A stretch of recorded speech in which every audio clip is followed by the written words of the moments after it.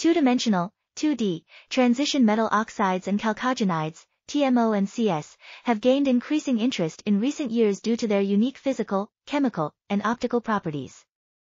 These properties make them ideal candidates for use in photocatalysis, where they can be used to convert solar energy into useful products such as hydrogen or oxygen.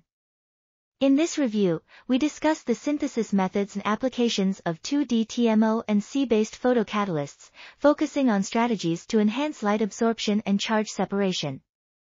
We also highlight potential future directions for research in this field.